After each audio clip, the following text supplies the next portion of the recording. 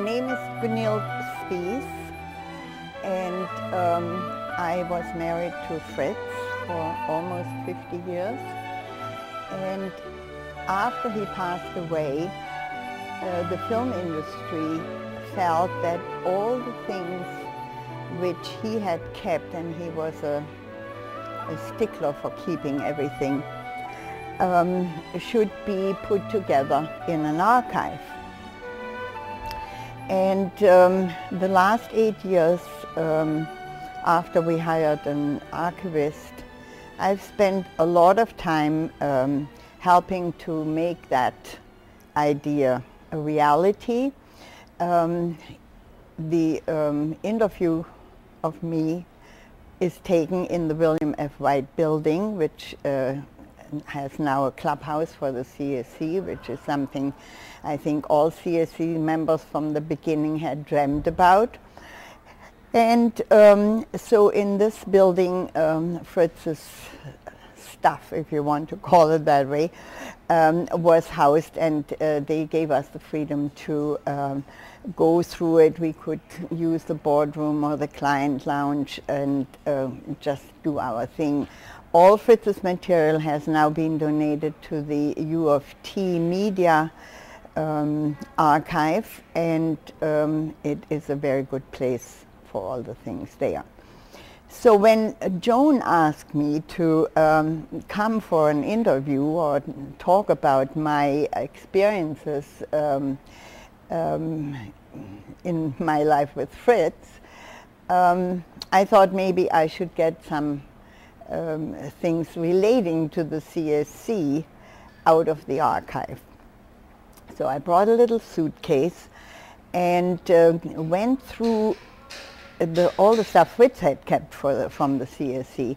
I went through it yesterday, and it was like deja vu, names I hadn't heard of for a long time, and you know, everything was just really right there, those early days in the 50s when we were all young and enthusiastic, and things were happening, and people had ideas how to fashion things. And I was at a gala evening for Cecilia Franca, and you know, she of course started in 1951, and that's when we came as well. And you know, when they showed shots of Toronto at that time, it just, like, I've had a real deja vu for the last couple of days. So I think Joan asked me to speak a little bit about how I met Fritz and our first years in Canada. Fritz and I knew each other for a long, long time before we came to Canada. He and my brother attended a very prestigious school in Leipzig, and they were both members of the famous St. Thomas Choir. The life in the St. Thomas Choir meant that you had to be a very good student, because there was Latin and Greek and math and physics. You had to know all that, but also you had to devote 2 hours each day for practicing choral works, and then there were concerts Saturdays and Sundays, and Friday, Saturdays and Sundays. So it was a very intense schooling they had, and this of course was all during the late 30s and 40s when they were at school. And during that time the choir was threatened to be dissolved, and so Fritz at the age of 16 did his very first movie. He comes from a long line of photographers. His grandfather was already a photographer, his father was a photographer, his older brother was a photographer, and Fritz always had the dream, because his brother would inherit the photo store, that he would become a cinematographer. That was his dream from way back when. Of course, you can have dreams, but they don't always materialize. The end of the war came. His father and brother were killed in the war. He escaped the Soviet zone, which Leipzig was in, and went to the British zone to work for a former apprentice of his father to get his photography apprenticeship done. Now, this particular little city was located in the Canadian Army occupation, which was part of the British zone. And Fritz always told the story how many Canadians he had met, and taking pictures of them. And his biggest hope was, when we were in Canada, that he would once meet one of these soldiers. He just said Canadians were just so different. They were just so different from any other occupation army. So that played a big role in our decision to apply for Canadian citizenship. Okay, so so he was in the British zone, but then he wanted to take the further apprenticeship with a very famous German portrait photographer, like the equivalent of Karsh. And through her, of course, he knew about Karsh. And we also knew about Norman McLaren. Those were the only two Canadians we knew anything about, okay? So, which is quite interesting. And so he apprenticed with her, and she was bombed out in Berlin and had her studio in Heidelberg, which is where we had fled to because my grandparents lived there. So he found out that my brother's family was there, so he came, and of course there was it was very difficult to find anywhere to live. So my parents took him in, and he lived with us from 1946 till 1951, except for the 1 year when he went to photo school to get his master's in photography, and that was in Munich. And so by 1949, both Fritz and I, we had our own business. Fritz had his photo business, and big clients, Heidelberg Press, you know, really a wonderful beginning of a career. And I had my dressmaking studio, but then when we heard that Canada would take immigrants without a sponsor, that was the big thing after the war. The United States needed sponsors, Australia needed sponsors. Well, Canada had opened its doors and you could apply. So we did apply, and we knew absolutely nothing about Canada. We knew there were 3 cities, Montreal, Vancouver, and Ottawa. That was all. Toronto we hadn't even heard about. And so we went for our interview, and that was all fine. And he said, where would you like to go? Oh, Fritz piped up and said, I want to go to Ottawa. Oh, why do you want to go to Ottawa? And of course Fritz had his portfolio with all his photographs, you know. And Fritz said, because a Karsh lives there. And so I can still see this immigration officer sort of saying, oh, you want to give him competition? And Fritz didn't know the word competition. He said, yes. He thought yes was all right. I nearly fell under the table. But the immigration officer thought that was really rather funny and said, no, I would like you to go to Toronto because you do all these industrial photographs as well as portraits. Now, I should say Fritz thought not to give him competition. He wanted to retouch for him because Fritz was a fantastic retoucher, like unbelievable. He could make any girl look beautiful by just retouching the photograph. So anyway, so this is how we came to Toronto. So we came to Toronto in 1951, and didn't really have much difficulty. We had a job. We couldn't take any money, so we came really with $10. And but Fritz had his equipment, and I had my sewing machine, so you know, we thought this. And we thought, you know, if people ask me, why did you come to Canada? Really the reason was we wanted to see what the rest of the world was like. And, you know, money for traveling, that was just unheard of, you know. I mean, you worked hard and, you know, you just were above the water.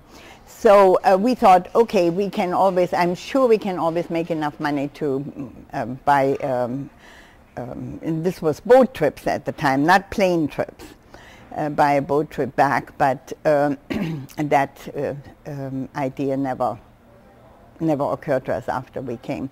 So Fritz had a recommendation from the Heidelberg Printing Press to their office here. That man was delighted to get a personal letter from the head honcho of the Heidelberg Press and proceeded to take us to the old mill for lunch on the first day after we arrived in Canada. And I think that was pretty nice. And so Fritz found a job at Panda Photography. That was the foremost photographic studio in Toronto. And he worked with Panda for 1951 till 1950, late 53, early 54, which is of course when the CBC had started. But while he was at Panda, he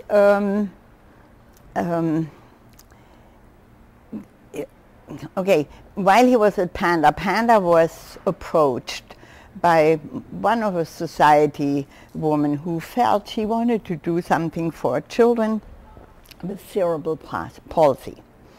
And she had bought a Bolex and said to the owners of Panda, do you have anybody who would like to make a film about these children so that I can use this film and go around and show people what these children, and hope to raise some money. Excuse me. So the owners of Panda said, is anybody interested? And Fritz, oh God, yeah, you know. Oh, finally a chance to be behind a camera. So finally he could be behind a movie camera, and he just went for it. And did a lovely film. A friend of ours helped him with the music. And the film is called Don't Hurry Past. We still have a copy in the archive. And this film, of course, had to be developed and, you know, finished and, you know, whatever. And all of a sudden, Fritz got a phone call from S.W. Caldwell, who had just started what do you call it, a commercial studio, yeah. And he wanted to make commercials because the CBC had started, as I said, and he needed a cameraman. And the reason Fritz got the call was that the people who developed the film, like the what is it called, the lab had seen the film, and they said, oh, well, phone this Fritz Spiess, we've seen his stuff, he knows what he's doing. Okay, so big discussion between Fritz and myself.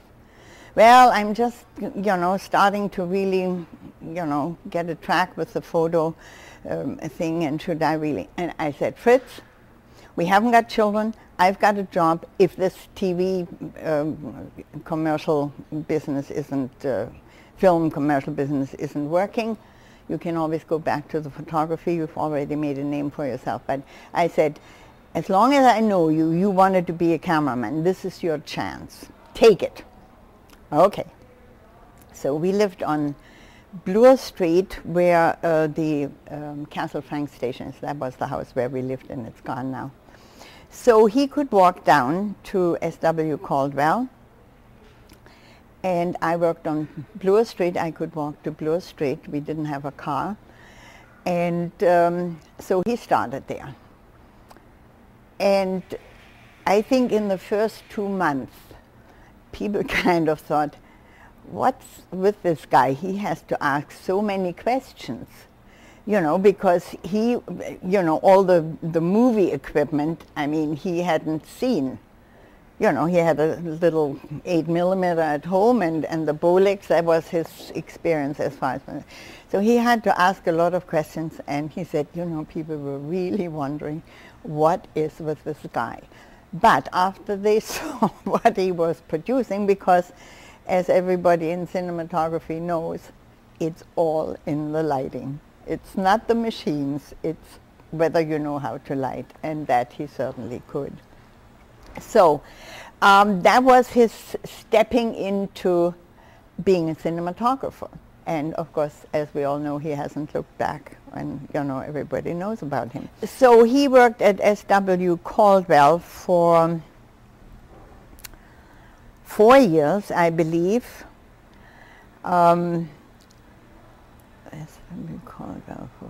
Yeah, because I can also tell by the political events. Then the Hungarians came in '57, so there were Hungarians, their director, and well, the now pretty well-known Bob Schultz worked at S.W. Caldwell's in the lab.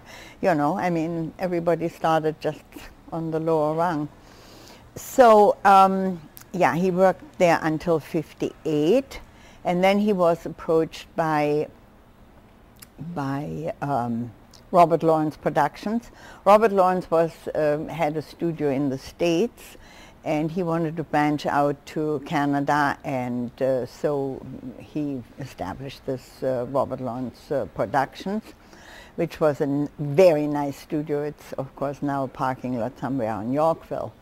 And so he started there in '58, and this is when commercials really came into their own, you know, like Mexico trip, the beer commercial where the guy dives and, you know, all this kind of stuff. It was, you know, a totally expanding universe, shall we say, as far as, you know, productions were concerned. He was very busy, but that was also the time when the CSC was started. And of course people know about Jackson Samuels and Herb Albert and all these people, but Fritz and Bob Brooks came in very, very, very much on the, you know, very ground of it. And, you know, I was thinking about how memory works while I was having this déjà vu yesterday looking through all these files. And I could have sworn that the CSC was started on our big living room table. We have a very small house, but our living room table can be made very big, and so 15 people can sit around and talk and do whatever. Now, according to some of the stuff I've read, I think the very original meeting must have taken place at Meridian, and because this is where Herb Albert and Sammy worked. So my recollection, I still have my recollection, though, even though it might not be correct, because the meeting I remember was must have been on a Saturday, because I was working during the week and I was making coffee and, you know, giving them little cookies or whatever. And one of the people from Montreal said, "Now, isn't this a nice beginning? And I think we're going to have really nice yearly meetings where the wives can come, and one meeting is in Toronto and one meeting is in Montreal, and, you know, we are going to have a dinner and dance, and wouldn't it be nice, and wouldn't it be nice?" He kept sort of turning. So I think that's why I remember. But it obviously wasn't the very first meeting, but it was a first meeting anyway, you know. So, so we are 1957, and I found you wanted to know an exact date, and Fritz didn't have his little time calendars where he wrote anything in at that time. They came later. We looked at the archive, but I found one piece of paper where it says September '57. So I would think that one of the, I mean, you start with a meeting, but before that, I'm sure there were telephone conversations, and conversations on the say, what do you think, shall we have, you know, that sort of thing. So I think September 57 sounds like a good date, you know. So when we celebrate the 50th anniversary of the CSC, I think we are okay to say that it started in 57. And then very soon we, no, that was another one. No, this is a later one. One of these CSC newsletters, this is a later one. The first one, I think, is August 58. So that's, you know, really shows that these guys hustled with getting this whole thing on the show on the road. So I was even surprised to find that we have newsletters which are that old. May 1958, I was thinking before it was September. May 1958, I mean, this is totally amazing. That was the first, and you see they have a roster of membership as of April 6, 1958, so they have the membership there. But it's also that first magazine is also interesting because somebody makes a speech and compares the qualification of a family physician and how much time he has to spend going to school and learning things. And he says, we have to show the world that we are just as professional as a family physician. So this is the very first article in their magazine. And then this is, no, I'll go this way. This is June 59, and you see at that time they still had Montreal and Ottawa chapters. So here's a very nice article by Bob Brooks, who was president in 1959. So this is archivally very, very important and interesting. So this is a shot of all the members going to a very interesting talk by one gentleman at the first annual convention in Montreal. Now here, this is May 1960. Bob Brooks shakes hands with Fritz Spiess, who is now the president. Bob Brooks was in 1960, and oh, I still remember this trip to Montreal in Bob's car. I think we were about 6 people in the car because, you know, nobody had money, you know. I mean, you just had to make ends meet. And somewhere in there is how much the dinner cost, I think $6 or something like that. So, you know, this... Show us the red one now. The red one? Yeah. So these were the old first magazines, and then by November 1961, I mean, it's really quite amazing. By November 61, they had their first really good magazine out. They contracted some person who was an editor, and this is November 1961. I mean, this is totally impressive. What is this the one with the...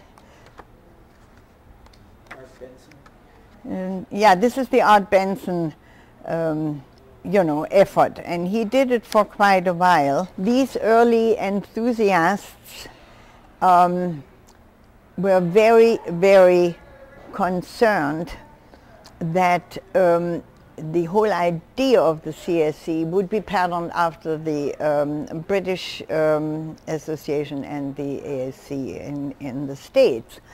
And they ran into a bit of a problem with the oh, what is it? The government body which grants what is it? The grants the charter. Yeah. So it was mostly Bob Brooks and Fritz who spent hours and hours and hours trying to fashion this constitution so that they could send it in to have the charter granted. And I always thought Fritz could have been a very good lawyer because he is so concerned about details, okay, and nothing escapes him. And I think people could and should be surprised that in this early document of the Constitution, he had a provision that it is very clear that male or female persons could be becoming cinematographers. And you know, this was not the time, you know, where even the term of political correctness was in vogue. So I think he can be commended for that. But I mean, the many drafts these people did for this constitution was just amazing. But then they got a lawyer, and apparently at one of the conventions, Bob Brooks could announce that he had just gotten a telegram saying that the charter is granted. So I think that was quite amazing. Of course, Constitution can be amended, but I think they were cognizant of the fact that you put the original Constitution in such a fashion that it isn't difficult to amend it, but not that everybody can amend the Constitution all the time. So, you know, I thought that was really interesting. Both Bob and Fritz and Sammy really needed then to, you know, do their thing and not spend that much time on the CSC. And there was then Don Wilder, and I don't know the other presidents, but it's all documented. And so we were coming along quite nicely, alternating between Toronto and Montreal. But now we're in the 60s, and the Quebec people were not that interested in being associated with the association which was coming out of English Canada, and that was very, very noticeable. And you know, to me it was interesting how the political milieu, you know, culminating in de Gaulle's statement at the Expo, was detrimental to having an all-Canadian French and English thing. I mean, at first these French-Canadian people were very enthusiastic, but I think they were under a lot of pressure to not be involved with this part of the CSC. So by that time we are coming around to 1965, which Fritz got hired by the Walt Disney people, together with, what was the director? Bob Barclay. Bob Barclay. Disney wanted Canadian people to work on this project, and he got them all down to Hollywood and explained to them what he wanted. And one of the stipulations Fritz always told me, say, no sex and no violence. Okay, so fine. The whole thing was shot from a World War II bomber, which had 9 cameras, and you know, the cameraman had to lie on his stomach in order to get this all going. George Morita was his assistant, and Fritz always said, I don't think anybody has seen Canada the way I have. He has seen it from the air. He's seen it from trains, like they went through Canada from car. It was just amazing. Some of it was dangerous, like the flight through the Fraser Valley. He thought that was you know, was his end, okay? But they survived, and the film was a huge success. There were long lines, and, you know, if you ask people who were small kids, nowadays, if I ask them, did you go to Montreal to Expo? Did you see the film? Oh, yeah, yeah, you know. So that was a wonderful experience for him to do that. And what else? At that time, he worked closely with Professor Edmund Carpenter, who was a foremost anthropologist. And he wanted to make a film about the not the Eskimo sculptures which we see now. He wanted to show these, you know, 2 centimeters high carved sculptures which are 10,000 years old. And Fritz used a lot of his spare time to photograph these. Unfortunately, we're just trying to see where that copy, it was never finished because the money ran out and Fritz didn't have time anymore and so on and so forth. But we're trying to get this film, and I talked to Ted Carpenter the other day, and he said, hey, I gave it to the Museum of Anthropology and they should have it, but we haven't been successful in finding it. But anyway, so just to give you an idea, but otherwise it was commercials, commercials, commercials, and he traveled all over the world.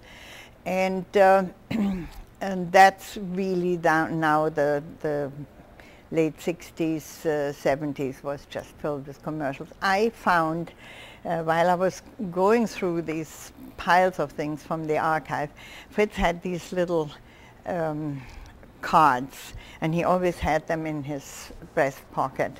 And if he thought of something, he would write it down. And I found one. And actually, I found quite a lot with Don Angus. I have to tell Don Angus means that, you know. I should show that to Don sometime. And so it says, he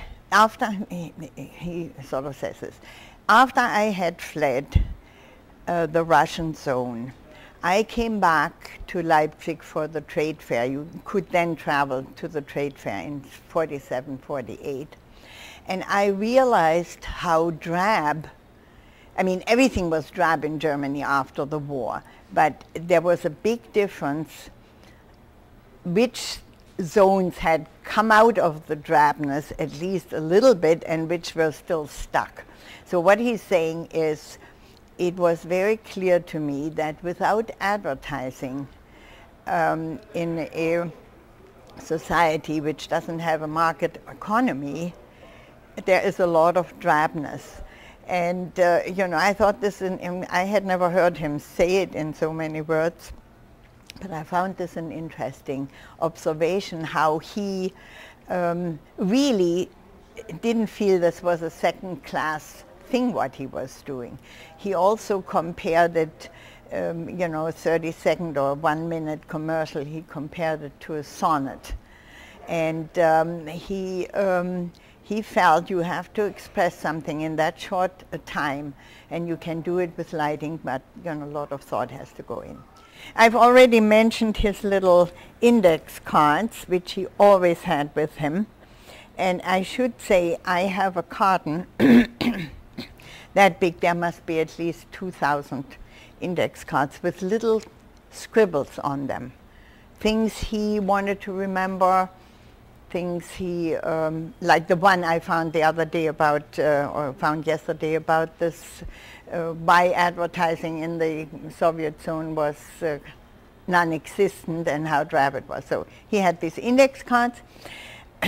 Everybody knew that whatever he saved, articles or pictures or whatever, he put in glossine envelopes. And so that was another trademark. I mean, if I show somebody a glossine envelope, they know this is anybody who has known Fritz, the connection is there right away. So that's a glossine. And then his, and you know, this is interesting, these little yellow stickers, they are not that You didn't have them that long ago. I think it's not more than 20 years that these came up, but Fritz just took to them. I mean, whatever book I open, there's always a little yellow sticker with a little note why this is in there. Now, Gerd Kurz was, I came from Germany. He was quite a bit younger than Fritz, and he started camera repair outfit. And Fritz knew exactly who to trust his cameras with, who was a good person to, you know, I don't know where Gerd took his training, but it was top, okay? So Fritz was so happy to find Gerd. And and they, you know, made little improvements which then only would be on his cameras and all this kind of thing. I mean, they had a ball figuring this all out together. So Gerd let Fritz know that he is now opening his own. He was working for some outfit. I don't remember what. But Fritz found Gerd and found his capabilities. So Gerd opened his own shop or whatever, what do you call it, his own enterprise. What is it called? Precision camera. Precision camera. So he let Fritz know, and it's a perfect word for both Fritz and Gerd. Precision, yes, that's what it is. Okay, so Fritz shows up at, this is how Gerd tells the story. Fritz shows up at, makes an appointment. I need 6 or 7 or 10 of my cameras checked. And makes an appointment, okay, comes with his cameras, takes the, you know, somebody takes the cameras in, and Fritz said, you know, can I have them back in a couple of days? And Gerd looks at one of the cameras and he said, it needs really nothing or not very much. Doesn't matter, Fritz said. And here's a check for $1,000. Gerd said, Fritz, it doesn't need that much work. I've seen these cameras, I've checked. Fritz said, Gerd, I've started my own business long time ago, and I know how important it is to have cash flow. Here's $1,000, you put in the bank, and you can repair my cameras until the $1,000 are gone, but I don't need the $1,000 as badly as you need them now. Well, I mean, it just, Gerd would never forget it, and the friendship which was existing before because of their interest in good work. Okay, but it was cemented with this $1,000 check. The CSC was very good in very early on establishing awards. And the one which comes to mind is the Roy Tash Award. And I thought, and I read somewhere that Roy Tash was not he was not one of the early ones, and to join because of, he thought it would conflict with his job. But once he joined, and he was the treasurer for I don't know how many years, at least 10 or 15. And he was a wonderful old gentleman, and he came to all the dinners with his wife, and they were the biggest dancers, and you know, it was just wonderful. So the CSC decided to establish a newsreel award in the name of Roy Tash.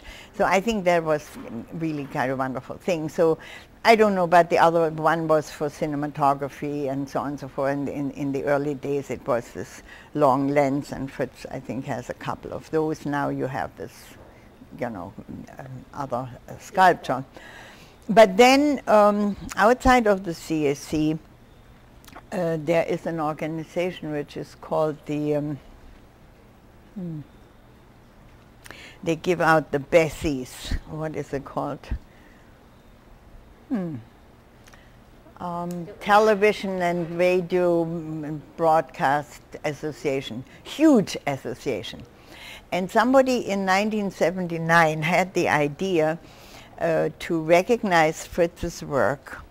And his name was Doug Linden, or still is Doug Linden. He was in an advertising agency, and Fritz had done work for him.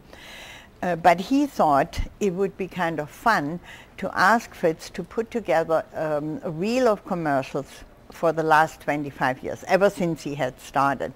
And it's a very interesting reel. We have it in the archive because, you know, in 1950, well, whenever he started in 50, whatever, commercials were so slow. You know, very, very slow, drawn out, you know. And so Fritz put together this reel, one commercial for each year. Okay. So, and the whole family made decisions which, you know, I mean, he had about 15 commercials for each year, so it was difficult to choose the one which would make it relevant. So anyway, this television bureau, I think it's called, is the association. And they then showed at their annual get-together where 2,000 people come from all advertising aspects. Nothing just to do with cinematography. They all saw this, Doug Linden introduced, now you're going to see the work of somebody and what he has done in the last 25 years. So it started, and people were sitting in the audience, and people would sort of say, what is this? You know, it's so slow. I mean, by that time, 79, ultra bright, you know, it was just going crazy. And so by the time about the fifth or sixth commercial, we heard whispering in the back, that's Fritz's stuff, isn't it? So anyway, it was quite an occasion, and they gave him what is now known as the Fritz Spiess Award. And this award is given annually, not only to some cinematographers have gotten it, but it's given to somebody who is writing music, who is writing commercials, who is a big advertising executive, somebody who is doing something worthwhile, good for the industry. So this, of course, is quite an honor if an award, which is given out yearly, is named after a person. So that's the one award, and Fritz didn't have, it's a beautiful sculpture, the award, which is given out each year, but Fritz didn't have it for the longest time. He just had a piece of paper, this is the Fritz Spiess Award. So after Fritz had passed away, I was contacted by the television bureau and said, would I like to have now a real Spiess Award? So I, of course, said that would be very nice. And when we had the display at William F. White, you know, it was always displayed there. Amongst the other awards, there is also the Kodak New Century Award, which was started, well, Fritz died in '98. Must have been the early 90s. And Fritz was the first recipient of that. It has now, I think, about 20 recipients. So that was a great honor as well. Well, Fritz's relationship with Kodak, of course, goes back a long time because he questioned Kodak's wisdom. I'm sure he has told everybody that story.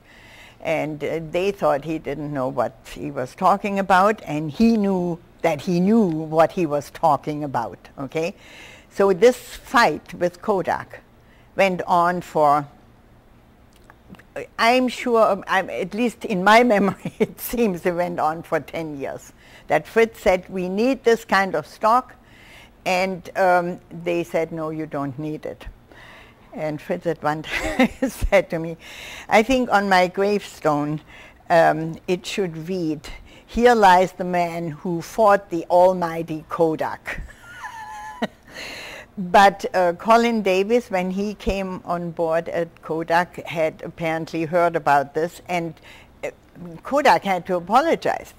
Fritz was right. That's why that stock then came in, because other people, I mean, Fritz had rallied other people saying, this is ridiculous, why don't we have this stock? So finally they got the stock, and then Colin Davis said that he would drive us to Rochester, Fritz and me, and Kodak would give him the grand tour to sort of, you know, give him the credit he deserves or whatever. So that's our long friendship with Colin Davis goes back that far. Thinking back to Leipzig, and Jim just told me that he took a picture of the St. Thomas Church and showed it to Fritz. And Fritz said to him, this was my church. This is where I sang every week. I just wanted to say that neither Fritz nor I ever thought that the wall would come down. That was so permanent. And on the day when it came down at 6 o'clock, I was taking care of my grandchildren, was cooking supper, and Carl phoned me, says, Mom, put the TV on, the wall just came down. I said, Carl, I really haven't got time for jokes, okay? I'm busy here. Mom, put the TV on, the wall is coming down. I just thought, I can't believe this. And for us to go back, we went back right after the wall came down, because of course the Spiess house is still there, and you know where I lived, the house is still there. But you know, this was taken away or occupied by communists, our house, and Fritz tried to, or his mother tried to give their house away. So anyway, we wanted to see those houses again. And it was just drab. This was 1990. And then we went back in 1995 for a class reunion of Fritz's, and we were just going to stay for a couple of days. And then I realized, I said to Fritz, can we stay a few days longer? Because I realized how influential the city was in my upbringing, in my outlook, you know. And it's a very cultured city, you know. I mean, we had a wonderful opera, wonderful theater, and then of course the choir and the Gewandhaus orchestra. And I mean, I just realized, you know, after you leave your childhood environment under such political circumstances, you have to make a cut. Okay, this is the past, and you know, fine. But then you also don't realize how influential that was, you know. And you know, there are lots of aspects about Leipzig which I could go on forever. But I said to Fritz, you know, I have to stay here for a couple more days. I have to just really, you know, figure out how much this city has been instrumental in how I think, and so on and so forth. So that was, you know, really an amazing thing, how this all, and of course, I've got to say this, and of course Leipzig was the catalyst for this whole wall coming down, because not in the St. Thomas Church, in the other church where the choir also sang, the Nicolai Church, for weeks and months they held peace rallies, which of course the communists just hated. And out of these peace rallies in the St. Nicolai Church came these marches with the candles and the secret police trying to infiltrate and making it violent, and that these people managed to keep, and of course Kurt Masur, the conductor of the Leipzig Gewandhaus Orchestra, was very instrumental in keeping this energy at a level where it wouldn't erupt. And so Leipzig is very, very instrumental that the wall eventually came down, because people came from all over East Germany to take part in these demonstrations. And then finally, the government didn't dare to forbid them, or it's an amazing story, and it needs really to. It makes me feel good that I come from the city where this has happened, And then after Fritz passed away, the CSC also named an award after him, and that is for, the best television commercial. And, that is,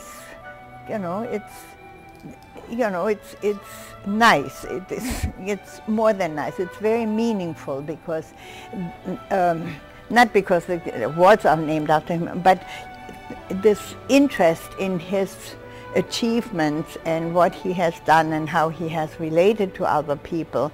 It's wonderful for my grandchildren, I have 5 grandchildren, to have not only an image of their, but my older grandchildren knew him, of course, and loved him dearly. The younger ones were born after he had passed away, and for them to sort of have concrete manifestations of their grandfather is very wonderful. Just a little anecdote, Jeffrey Fritz, one of the twins, came home from school the other day and he said, "My teacher asked me whether I'm at all related to Fritz Spiess." And I said, "Yes, he was my grandfather." So, I mean, it wasn't as apparently this woman had met him at, whatever, it doesn't matter, but, to sort of feel that, people knew about him. So I think that's sort of what I know about my husband's career.